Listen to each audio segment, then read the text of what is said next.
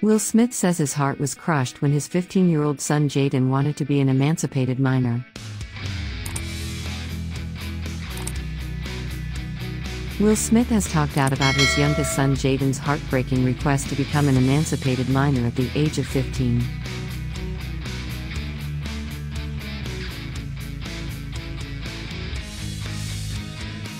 In his forthcoming memoir Will, which will be released on November 9, the actor, 53, discusses the encounter.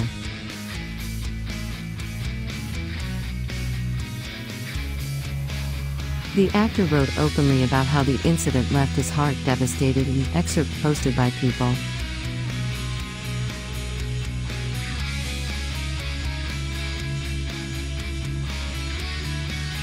After their 2013 film, After Earth, bombed at the box office, the Hitch actor explained that it happened. After Earth was an atrocious box office and critical failure, he said. Worse, Jaden was the one who suffered the hit. Fans and the press were vile, saying and printing things about Jaden that I refused to repeat. I had guided Jaden into the biggest public mauling he'd ever endured, and I had faithfully done all I directed him to do.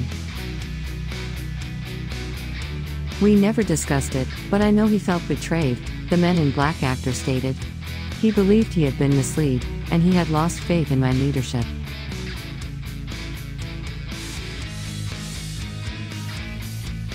When Jaden asked about being an emancipated minor when I was 15, my heart broke. He eventually decided against it, but it's awful to feel like you've wronged your children.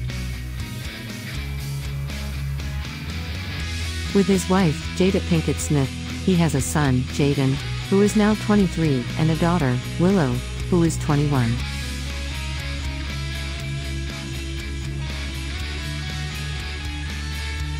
He also has a 28-year-old son, Trey, whom he welcomed into the world during his first marriage to Sheree Zampino.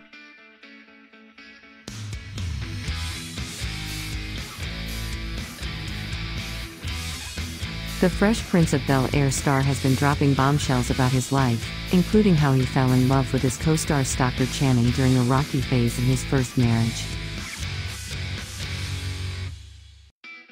The Suicide Squad star also said that he considered murdering his own father to avenge the brutality he saw his father perpetrate on his mother when he was a child.